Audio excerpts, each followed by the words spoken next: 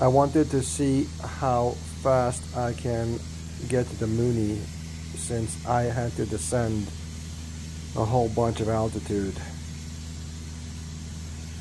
That's 206 on the GPS, about 190 indicated, and the vertical speed's about 2,000 feet per minute. I'm at 7,000. I'm trying to get to 1,200 feet in about 15 miles.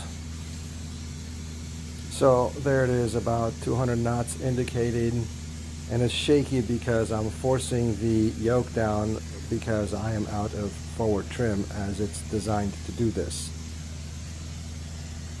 And now I'm about to level off, and you will see the power setting is about 17 inches of manifold pressure and the RPM about 2400, so really mild for the engine.